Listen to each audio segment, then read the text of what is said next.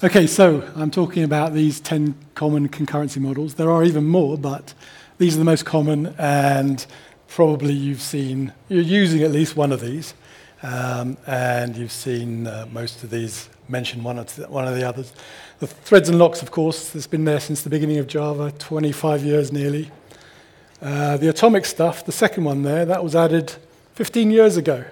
That's where you've got, if you're using a concurrent hash map, the underlying basis is on the atomic and thread local. And functional programming introduced just in Java 8. Actor's been around for a while. So these are, there's quite a lot of them there, and you've seen different ones. Some of them are very generic. The data parallelism is quite specific. It was popularized because of image processing, but nowadays it's becoming more mainstream because of machine learning, which can benefit brilliantly from data parallelism. So I won't go into each of them in detail, but what I'm going to do is explain why there are so many, which is the first question. Why are there so many? And if you like that, that's in Italy somewhere, the Bellagio in Italy. All of these are from Instagram, hotels.com Instagram account, the pictures. So the reason there are so many is these three words, shared mutable state, which I shall just quickly explain. State is obvious. Mutable means you can change it. It is something that is stored in your computer, but the memory location is going to be changed. The value there is going to be changed. So if you think of it as a variable, that variable is going to be, if it's a field of a class, it's going to be changed. It's not going to stay the same. That's mutable. And shared means that more than one thread is going to access that variable. And each of these three words matters because it's the combination that makes concurrency difficult. And if you can get rid of any one of those words, then you make it much, much more simple, much more simple. I mean, probably one of the things you read is stateless applications. You want to get your application stateless, and that's entirely true. If you hit the jackpot if you can create a stateless application, because that means you can scale it enormously and you don't have concurrency problems. So your choices are to deal with your concurrency problems is to get rid of one of those words, or if you can't get rid of one of those words, you have to use transactional operations. And there's two types. You can use pessimistic transactions or optimistic transactions. And I'll explain those and show you exactly what I mean by those. So going back to those 10 concurrency models, you'll see why there are so many. It's because they're all tackling one of those words. Or if they're not, they're giving you one of the options. So pessimistic, that's locks. Okay? And that's what you're getting from threads and locals. They're locking, giving you a lock so you can prevent access to a variable, so you can change it, guarantee that you're the only one that's changing it, and then release that and let somebody else see it.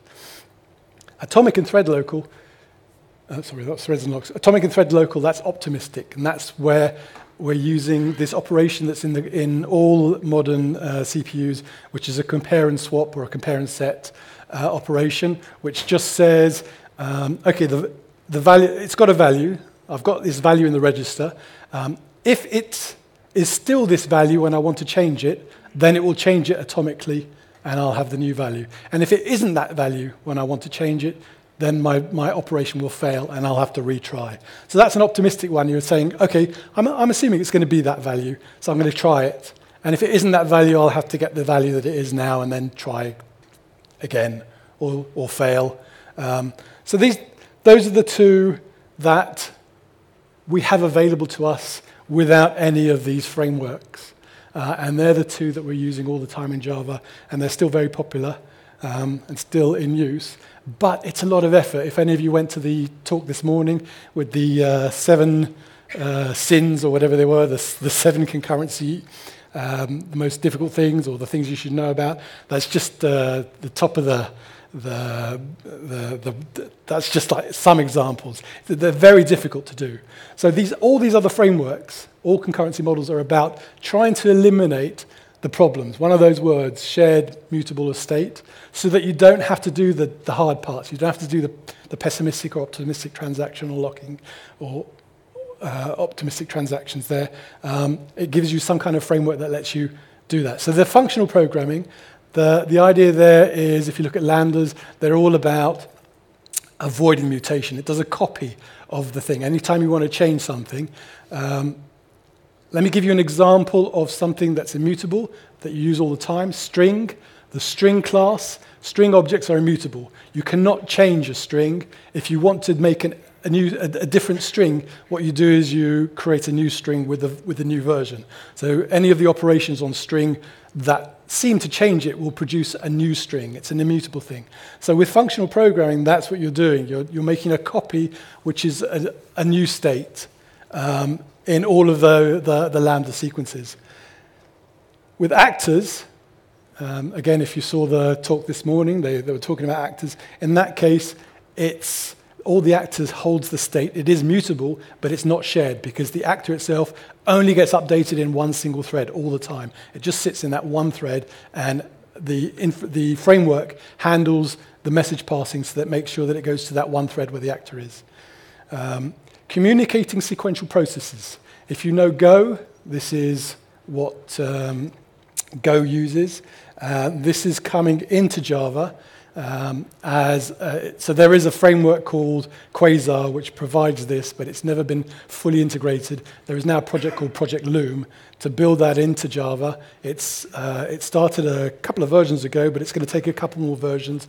It'll be fully there in the next long-term support version, but in the meantime, I expect about Java 14, so in about a year, you should have, if you pick up Java 14, I would expect you to be able to use that. So that's basically lightweight threads. So you can do millions of lightweight threads in your application instead of the thousands of threads that you can do. Data parallelism, as I mentioned, that's where if you think about it, a huge 2x2 matrix, you get every single value in that matrix is a different number, but the operation you do on every value is the same. And that works brilliantly with GPUs, and that's why a lot of machine learning algorithms are based on matrix manipulation, and so it works brilliantly with machine learning. That's why it's taken off, being used a lot in machine learning. And then the other ones, event-driven, that's been there for that was before Java. That's been there since the 80s, the idea of event-driven applications. And MapReduce more recently. And MapReduce is kind of similar to the functional programming that we have implemented in Java. And the streams, it's actually map filter reduce, but it's called MapReduce. So those two are kind of similar, but again, it's still immutable. They're going for immutability. And then the last one I've got at the bottom there, grid computing. Think of Hazelcast or Ignite, Apache Ignite. They are pessimistic, basically, because if it's distributed, it's very difficult to do anything other than pessimistic. But they do actually have some optimistic optimizations in there. But it's a different style. So each of these is a concurrency model which you would potentially be using to avoid the problems of concurrency. And that's why there are so many. So this is just an alternate view of that last slide, looking at the various options. Stateless is interesting. There isn't a framework for that, but you can make your application stateless by taking any state and moving it into parameters that are passed between everything, rather than anything that's held in storage. It's a really difficult technique to get right, though. So there isn't really a framework for that one. So why isn't there a winner? That's the question. We've had 25 years of locks, 15 years of optimistic, 30 years of event-driven applications. Node.js, by the way, was sorry, I'll just go back. That one down there, single-threaded, unshared, mutable state, that's the Node.js. Although in Java, of course, it's Vertex.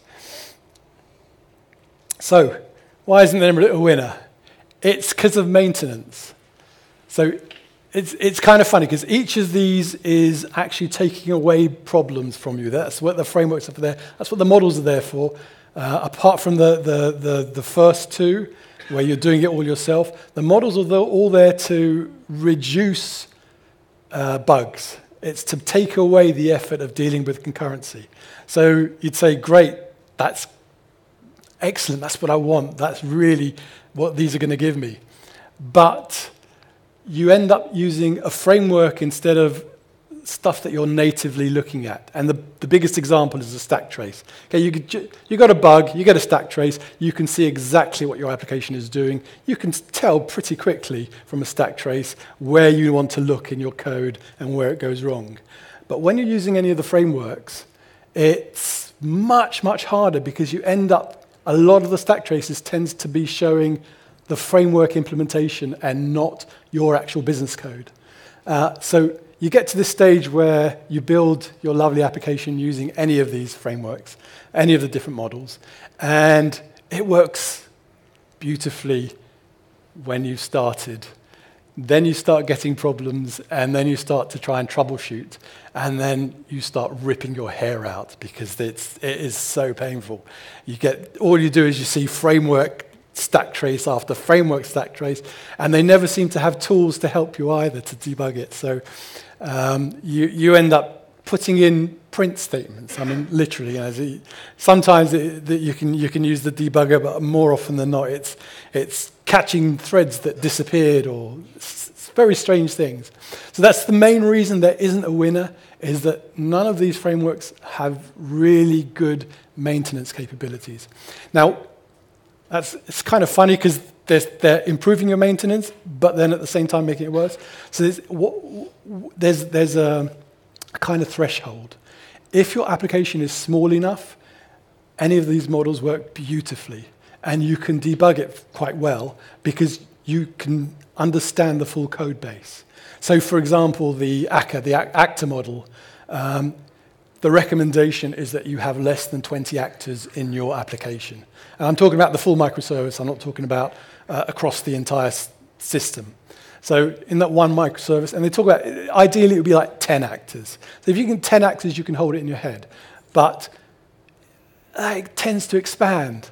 And once it gets to too many actors, you can't hold it in your head, and you can't understand what's happening, and you don't have the tools to help you do it, and it becomes very, very, very painful. So that's the main reason. There are those two, functional programming and communicating sequential processes, which do have the potential to eliminate that problem. In particular, the latter, the communicating Project Loom or the Quasar project, because the thread traces, the stack traces, look very normal. They look exactly, they can integrate that into the JVM, and it would look exactly like a normal stack trace. So a lightweight thread and just producing a normal stack trace, that's brilliant. And the functional programming, that's almost there, but you get a lot of the fork join framework in your stack traces, and you have to understand that. I mean, they could help by renaming everything that's in the framework, ignore this, and then you'd see the stuff after it, and then you'd understand it. So it's almost there. There's a limitation of functional programming. It's like a lot of the old 4GLs, is that if you have the function that you want to use, it's brilliant and really straightforward. If you don't have the function, then you have to write some quite complex code to get around it and simulate the function. So you're kind of dependent on them adding sufficient functions to handle all your edge cases. But those two are the closest to being fully maintainable. And of course, the latter one isn't there yet, and the former one, it's gaining traction, but it's not entirely there yet. So that is my whistle-stop tour of concurrency models. Thank you.